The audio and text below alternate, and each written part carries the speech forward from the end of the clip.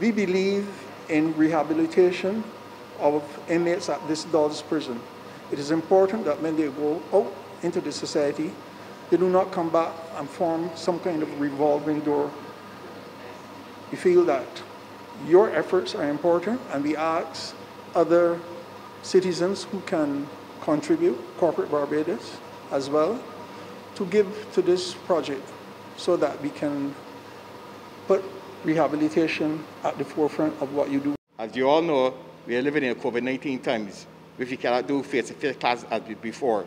So the donation of television and other equipment will allow us to do virtual programming with the inmates and teach them rehabilitation skills. So I'm very grateful for this donation, and this continues to our relationship we have shared with the community. The prison alone cannot do it alone. We are one community, we are one group.